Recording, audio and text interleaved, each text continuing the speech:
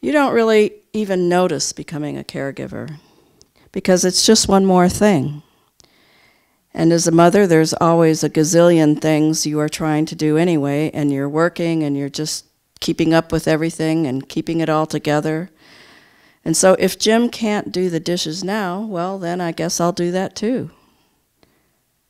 It was so gradual, and it was like a fog rolling in and rolling in and rolling in, and you don't notice it. It just gets thicker and thicker and thicker, and then it's so thick and it's been there for so long that you can't remember what it was like when the sun was out, and you can't remember what your life was like when you didn't have to do everything, because you just gradually take it on, like a sponge, I guess. You gradually absorb all the water. And yet there was never a time that I thought, I can't do this. I mean, I was always such a competitive person and stubborn, so it wasn't an option to not do it.